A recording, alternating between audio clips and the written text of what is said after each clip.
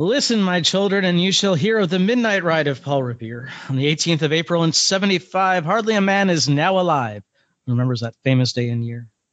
He said to his friend, if the British march by land or sea from the town tonight, hang a lantern aloft in the belfry arch of the North Church Tower as a signal light, one if by land and two if by sea, and I on the opposite shore shall be ready to ride and spread the alarm through every Middlesex village and farm for the country folk to be up and to arm. If you grew up a product of American schools, you probably are somewhat familiar with those words. You probably forgot about Longfellow's poem, Paul Revere's Ride. But you certainly remember hearing, the British are coming, the British are coming, the British are coming. But everybody in America, or most people in America in 1775 were British or of British descent. At least in the colonies. The indigenous people who had been here, and you had the Spanish who were throughout most of the West and some of the South. Florida was Spanish territory, and there's some French territory in Louisiana and that. But Massachusetts, where Paul Revere would have been writing, everybody was British, or just about everybody. So who cares if the British are coming? They're just leaving their house and going to dinner or what? And here's the thing. If you're going to sneak attack, maybe don't get caught riding through town sounding alarms. You kind of want to go through and whisper to people, hey, they're coming. Go get your guns. So let's talk about taking a second look at what we're taught. Maybe thinking a little more critically. But first, we're brought to you by Amazon Books. We talk a lot about books on this podcast. In fact, if you go to jkwdpodcast.com/books, you're going to see a list of over 200 books we've mentioned on this podcast through the years. And if you click on our link there and buy one from Amazon, they'll kick us a few cents, support the show, keep the lights on, keep us in coffee, because every want us 12 coffee. Cents helps. That's right. Let's be frank. You want us in coffee. You don't want this to be an uncaffeinated conversation. Again, that's jkwdpodcast.com/books. We're also brought to you by Vitamin K Daily. Get your daily dose of positive from the Prince of Positive himself, Kevin P. Ringgold Sr. Wake up to a little kick in the pants about having an awesome day. Monday through Friday, every day. Get yourself 4 weeks free by going to vitaminkdaily.com. After that, just $24.95 a year. If it turns out that it doesn't suit you, just cancel before your trial is up and you won't get charged at all. Again, that's vitaminkdaily.com. Get yourself 4 weeks free and let's do the show.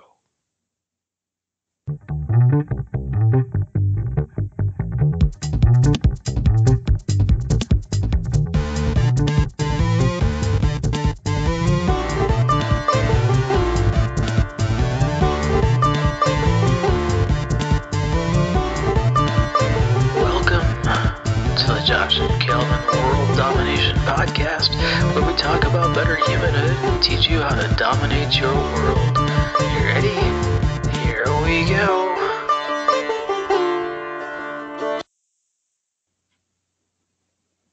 I almost made it through the opening two stanzas of that. You did. Oh, I stumbled on that North Church, though.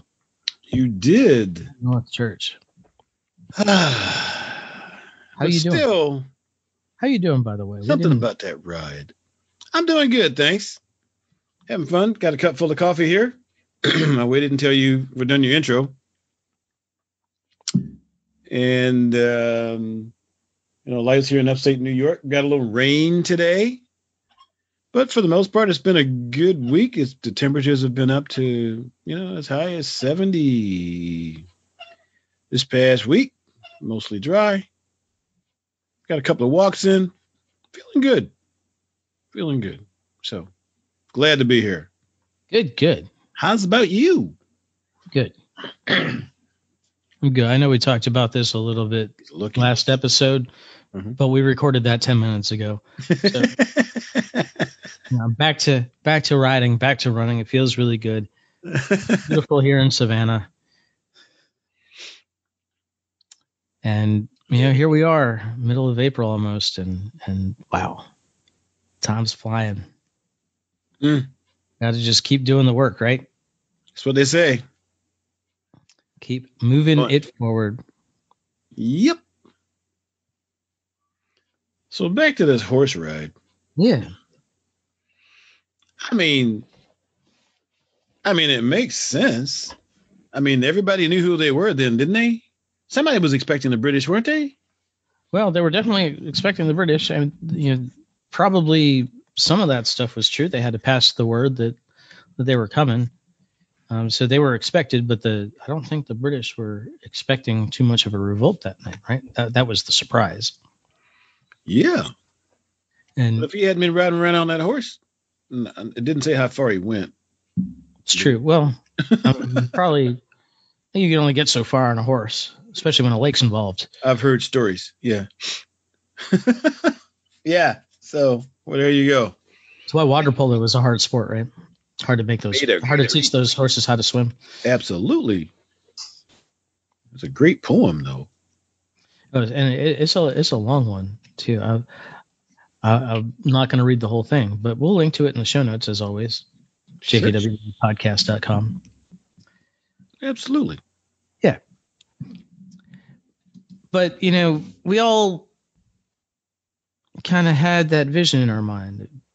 The British are coming. The British are coming. What else have we been taught through the ages that we just take for granted?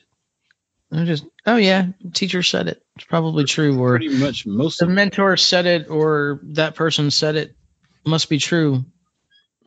Without giving it a second thought.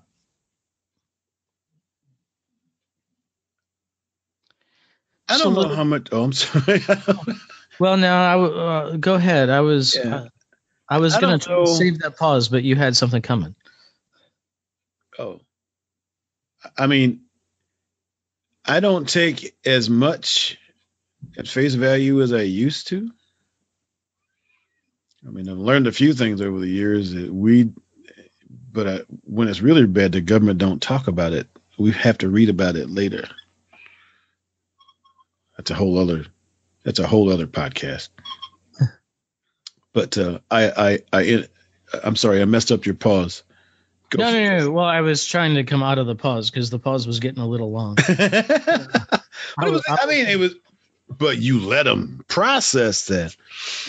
I think right now every guru is questioned about everything, and it's different people who question them. And I guess it depends on the guru, doesn't it? But now I think we live in a society where I started to say we take almost nothing as true just because it was stated, which is also a lack of critical thinking. Which is also a lack of critical thinking, by the way. Oh, right. He said it, so it must not be true. Well, right? there is that's also just as bad, and we are in a strange time in American society where if you have a political identification, you must be incorrect because you are labeled. You have chosen a different political identity than mine. If you are untrustworthy on one thing you said 8 years ago, then you must be untrustworthy on everything you say now. Mm-hmm. If you are a middle-class white Christian, you must be unworthy of telling me anything because of the privilege you've enjoyed your whole life. Mm. Those are also a lack of critical thinking. because you're not actually investigating the conversation. You're making a judgment from the person who's delivering it. That's right. Yeah. I think we've told the Gandhi story, right? The Gandhi sugar story a few Yes. times on this podcast. Gandhi, old lady or a lady goes to Gandhi, says, "Hey, can you tell my son to stop eating sugar?" He says, "Come back in 2 weeks." I traveled 400 miles. Come here, what are you talking about? I traveled for days. 2 weeks, she comes back. Gandhi looks at the kid and says, "Stop eating sugar." I said, "Why did you make me come back after 2 weeks?" "Well, I had to stop eating sugar. I was going to tell your kid to stop eating sugar." Yeah. So, Gandhi wanted to live in integrity with that recommendation to that child. Imagine from the child's perspective. What do you mean stop eating sugar? You get a whole pile of lollipops right there. You're enjoying it. Why can't I? Yep. You're the leader of our nation. And you're eating sugar. Why should I stop eating sugar? Maybe I could be a great leader one day. That's critical thinking. It's simplistic. Mm-hmm. It's, the child's version of it. And we happen to be, as adults, and I imagine that most of our listeners are adults, at least in body and mind, childlike at heart. You tried to make me spit coffee out, didn't you? You did that on purpose. I did not. I was simply talking, and you picked up your coffee. You know better. Yes. Well, I assume most of our listeners are adults and fully capable of more complex critical thinking. But, it takes time and energy. We want stuff now. Snap judgment. It does. And it's very difficult these days, in many cases, to find what the reality is, because, you talked about that last podcast. I mean, on our last podcast about those guys who put out that 700 pages of postulate on, 2 + 2 = 4. In anything I have seen lately, for whatever argument there is that something works, there is an equal and opposite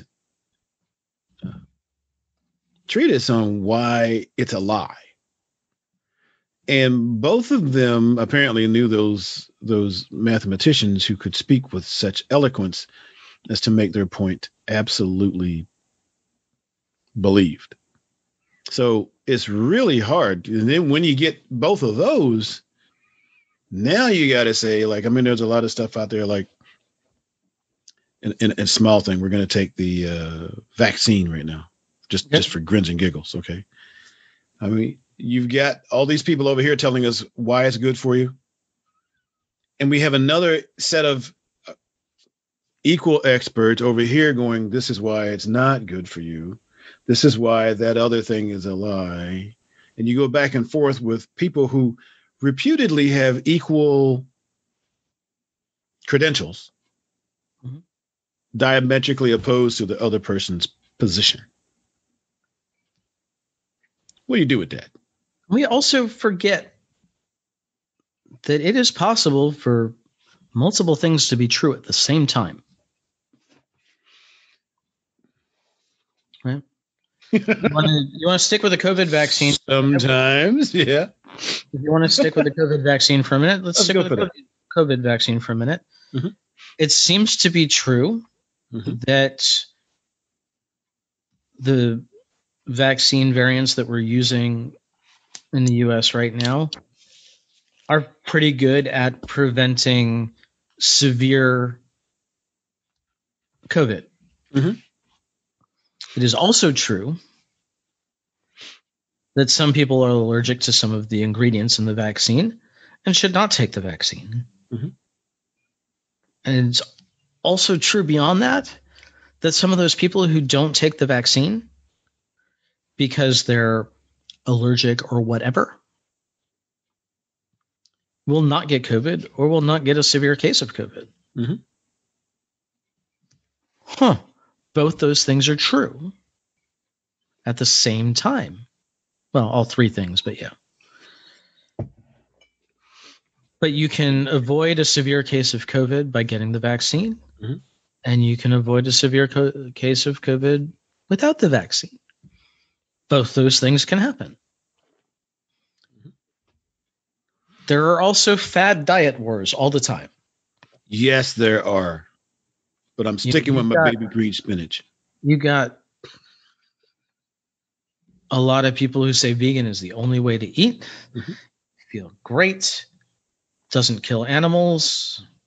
I'm assuming that none of those people get their vegetables from large farms where animals are run over by combines all the time. But let's. And then there is the group that says keto is the only way. You burn fat. You feel great. Both those things can be true. The vegan diet can be great, and a keto diet can be great. And what we always said when I worked at the gym was, you know what routine is the best one to do? It's whatever you'll stick to.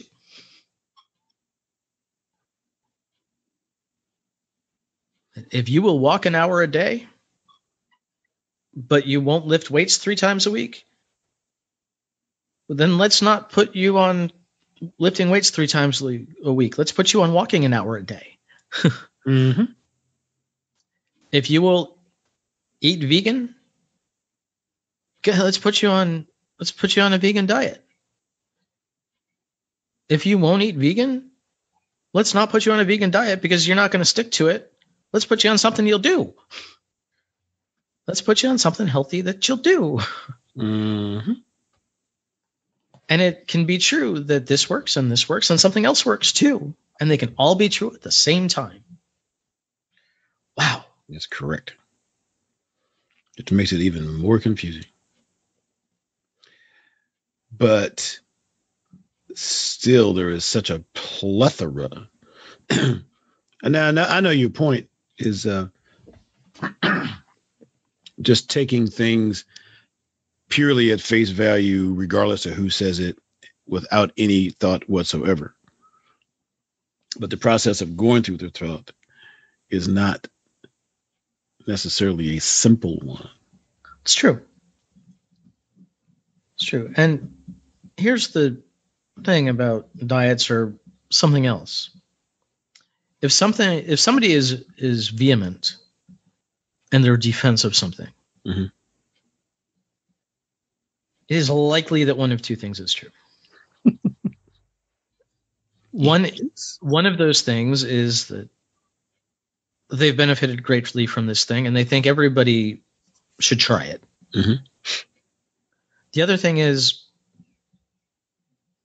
they have something to gain by you trying it out. Hey, vegan diet is great. I think you should definitely try it. And in order to help make sure you get enough protein and enough iron in your diet, I have these green smoothies from this company, and you should buy them from me. Oh, I see what you're doing. Critical thinking. Yeah, but that doesn't make that other thing invalid. No. I'm just saying if that's like saying somebody's saying something vehemently, look to see what they have to gain from it. Well, I know people who were speaking vehemently about the vaccine to me that they're not going to get anything from when I say no. Well, so that's not true though. Take a look a little deeper. I think anybody who can get vaccinated should be vaccinated because I think that the vaccine is showing that I think the more people who get vaccinated, the quicker we get the world open. Mm-hmm. And that benefits me. You don't go very many places anyway. But I have a niece who can't go to school or who has to keep going to different schools because they do remote schooling in a lot of places. And we finally found one that that's open all the time. Mm-hmm. It's a private school, so they pay for it. It'd be nice if they didn't have to pay for school, but public schools remote half the time. Mm-hmm. If we got all the school workers vaccinated and most of the parents vaccinated, and kids could all go to school fine. And that would greatly help our family. So, yeah, people do have, they may not have direct, obvious monetary reasons for a vehement defense of something, but there might be something underlying that you're not thinking about. It goes both ways. Yeah. Some people think you shouldn't get vaccinated because there's no need. Some people think you shouldn't get vaccinated because they think that Bill Gates put a chip in it and is going to be monitoring. Oh, I'm not going for the chip theory. Exactly. Can't go for the chip theory. There are also various, but I don't hear you Where is that? pitching. I don't hear you with a vehement pitch for nobody getting vaccinated. No. I hear you saying you don't want to. Mm-hmm. Yeah. My personal choice based on me. Right. Yep. So, but but there are other things. There are things we all believe in and believe. Mm-hmm. And I think most of us believe something. And I take no issue with most people's beliefs as long as they're backed by some critical thinking. Mm-hmm. And sometimes sometimes all the critical thinking you do, you can't back something up and you just believe anyway. And hopefully you can just admit to yourself when that's the case. And I'm talking about you in general, not you, Kelvin. Absolutely. That's the case. There are lots of people with faith in a supreme being. I'm one of them. I have no proof of God.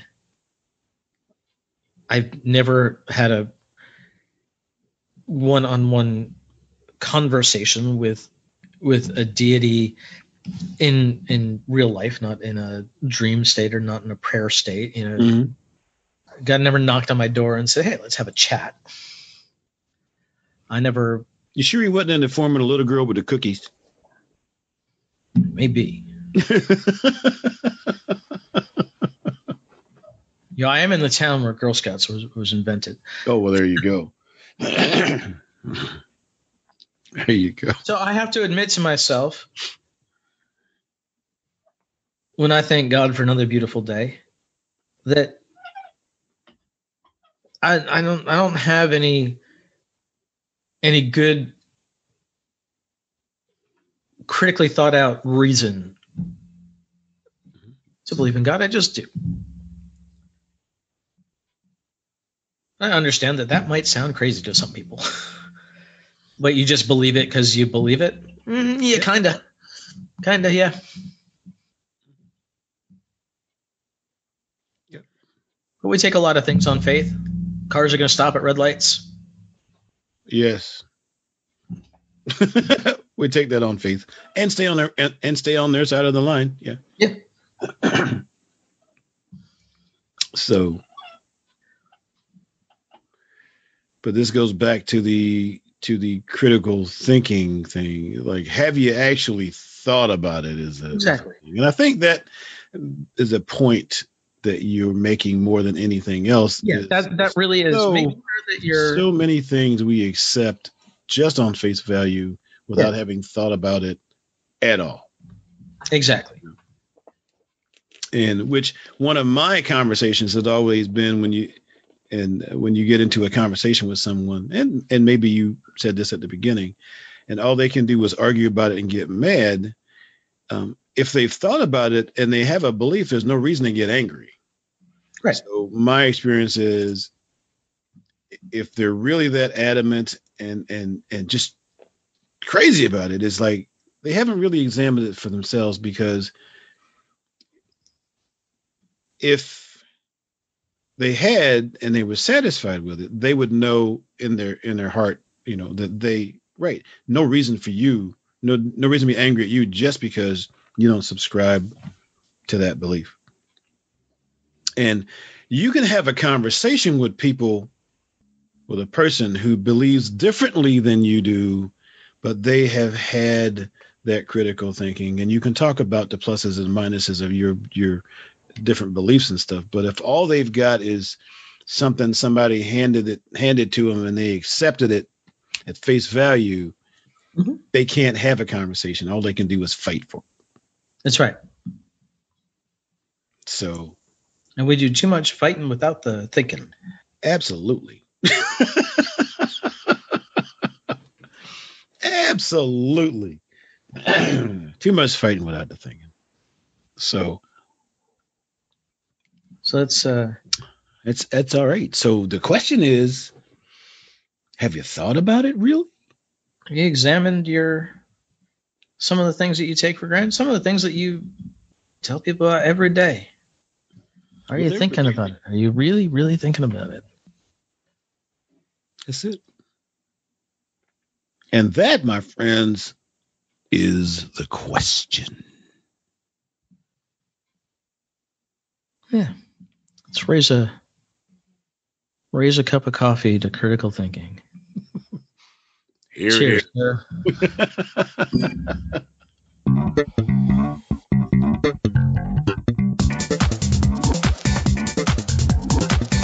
Hey, thanks for listening. Show notes and more at jkwdpodcast.com.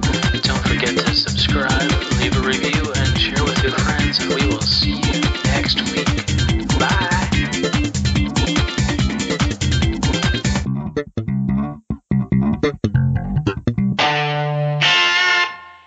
A Better Humanhood production.